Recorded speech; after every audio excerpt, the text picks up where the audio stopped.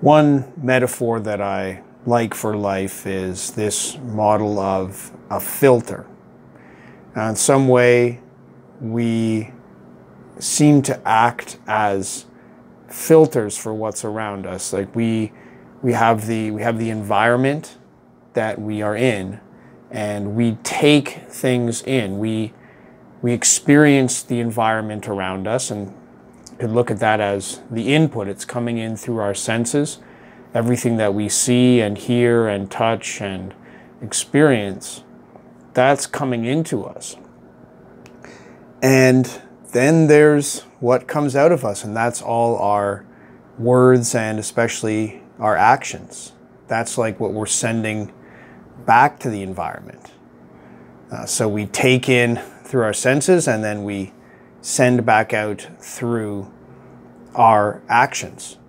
And somewhere in the middle, there's this filter, this mysterious, all the mysterious things that are happening inside us, where we kind of interpret what's coming in, and then it eventually comes out through our words and actions.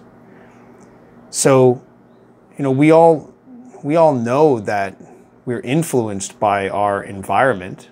Maybe we can disagree about how much and how definitive it is, just the environment we're in, but clearly changing the environment we're in will change what's being fed to us. And I think often we focus on this side, changing external conditions, changing the things around us in order to change our inner state.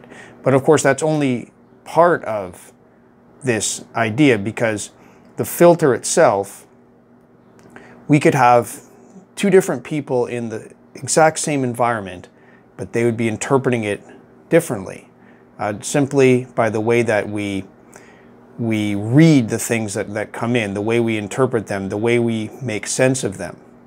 So in addition to changing our external environment, we can also be changing our filter, the way we imagine the storylines behind what's going on. What are the reason for things? How do all these different things we're experiencing fit together? And we could really change our state of mind just by looking at things in a different way. For example, comparing everything to, we could notice everything that's wrong with what's around us, or everything that's right. We could see some kind of sinister plans behind it, or some kind of helpful, positive plans behind it, and so many different ways we can make sense of these things. And then that becomes part of our filter, that leads into that transition, that flow between our experience around us and then our actions. Somehow our actions are mirrors of what we know and what we experience.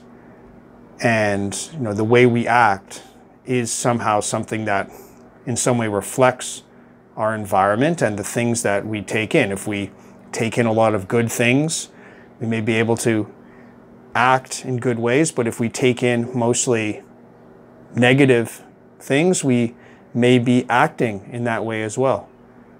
With, of course, the filter in the middle is what's able to process what's coming in and lead to different output.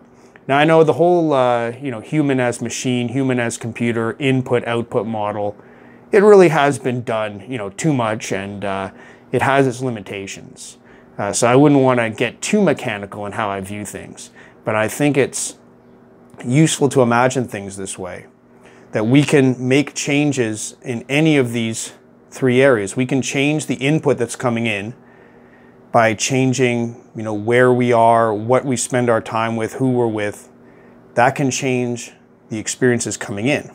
We can also change our filter in how we interpret events, how we make sense of them. And we can also change our output in changing our actions, and which of course that itself can feed back into the input, because the way that we act towards the places and people around us sets up the future input that we'll be getting from them.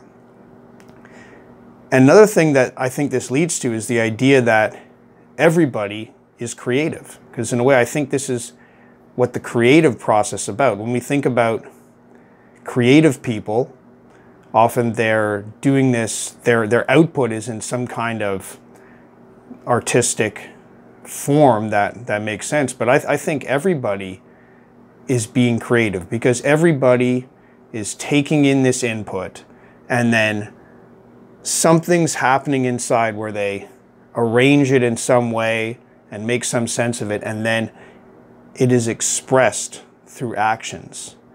So all of us, through our actions, are expressing our creative response to the life around us.